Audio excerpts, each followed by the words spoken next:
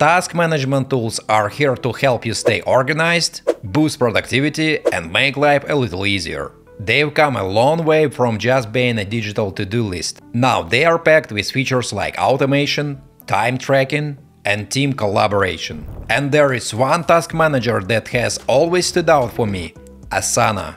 My name is Daniel, and in this video I will dive into an Asana review. I'll talk about its features, pros and cons, pricing, and of course, the reason why I think it's great. Guys, make sure you check out all the useful links in the description after watching this video. There might be some nice discounts there. Let's get started.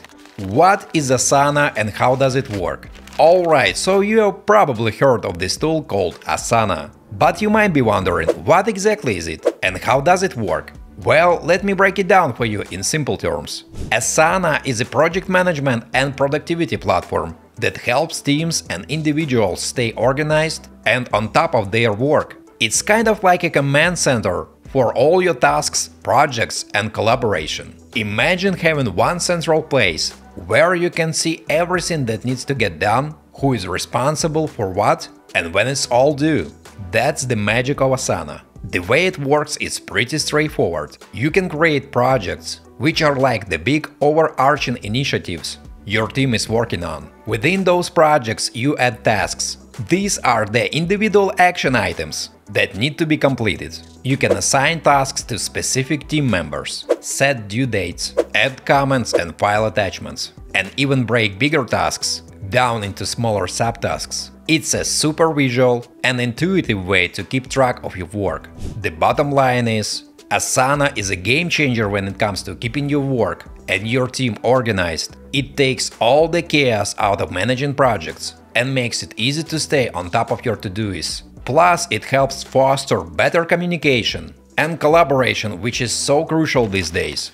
Main features. Alright, so we talk about what Asana is and how it can help you get your work and team organized. But what are the actual features that make it so powerful? Let me run through the key ones, so you can see what Asana brings to the table. First up is the task management side of things. Asana makes it super easy to create and organize all the individual tasks that need to get done. Whether it's for a big project or just your daily to-do list, you can attach documents, set due dates, and assign tasks to specific team members. It's like having a centralized hub for keeping track of everything. Another really handy feature is the calendar view.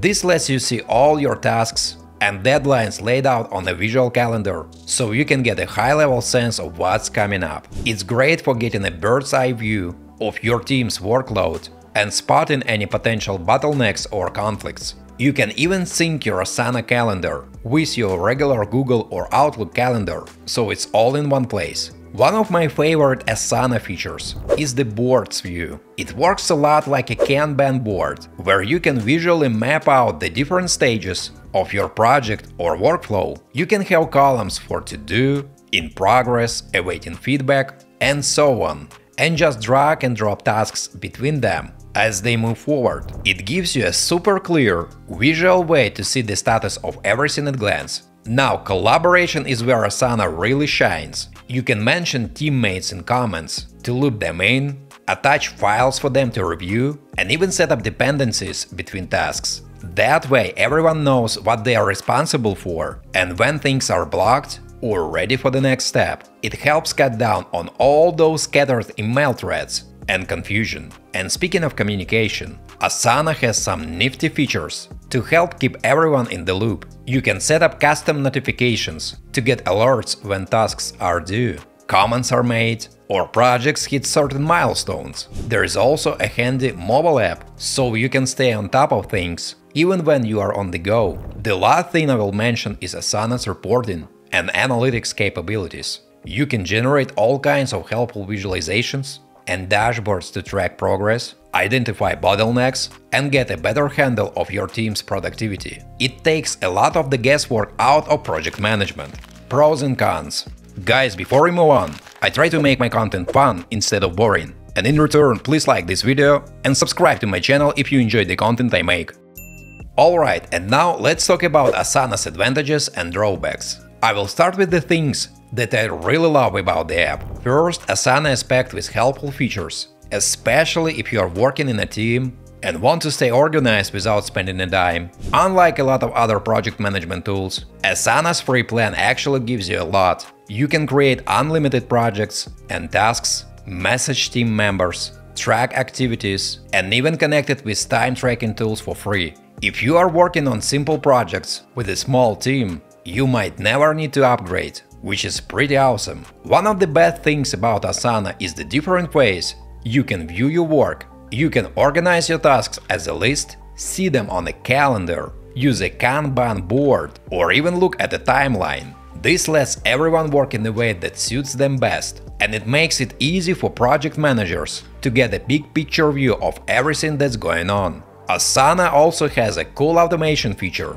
that lets you set up workflows for repetitive tasks. It helps save time, cuts out some of the busy work, and keeps projects moving smoothly. Asana's also great for teams that use Agile or Scrum methods, which is awesome if you are into sprint planning, bug tracking, or any kind of project that evolves over time. It's flexible enough to fit different styles, and Asana even has guides to help you get set up. Overall, Asana's simple design, powerful features, and flexibility make it a great choice for all sorts of teams and projects. It's really made to keep everyone organized and connected, no matter how you like to work. But like any other app, Asana could use some improvements. For example, Asana's mobile app is available on iOS and Android, but it doesn't offer the best experience on a small screen. It's fine for quick updates, but if you are trying to do detailed work, the desktop version is just way more practical. One of Asana's quirks is that you can only assign each task to a single person.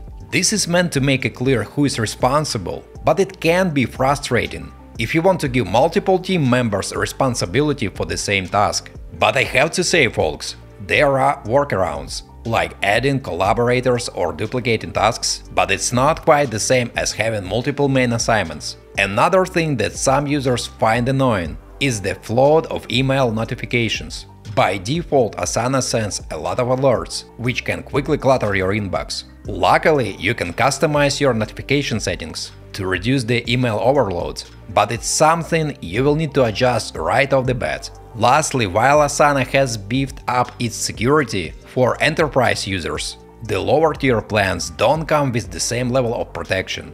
Basic plan users, in particular, should be aware that Asana collects usage data, including mobile data.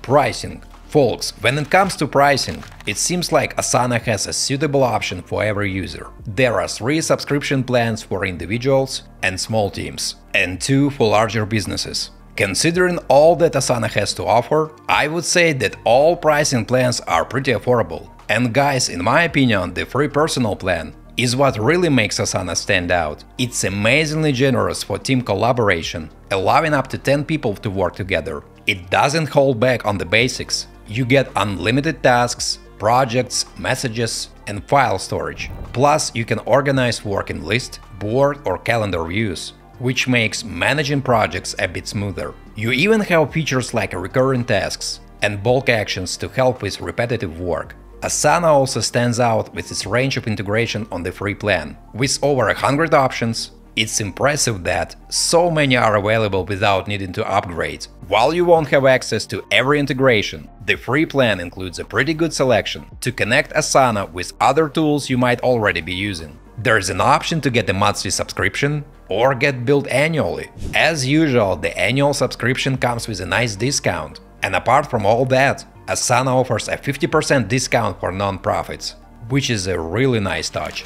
Final thoughts. Is Asana worth it? So folks, after diving deep into Asana and sharing all its features, pros and cons, it's time for my final thoughts. I've been using Asana for a while now, and for me the question of is Asana worth it has an obvious answer: absolutely. Whether you are managing a small project or coordinating a large team, Asana offers an impressive range of tools that can help you stay organized and boost productivity. The versatility of its features, from task management to collaboration and automation, makes it a powerful ally in any workspace. The fact that the free version is so robust is a huge plus, allowing teams to collaborate effectively without breaking the bank. And while there are some quirks, like the mobile experience and task assignments, the overall experience is designed to keep teams connected and focused. In my experience, Asana has transformed the way I manage my tasks and projects, providing clarity and structure to what could easily become overwhelming. If you're looking for a task management tool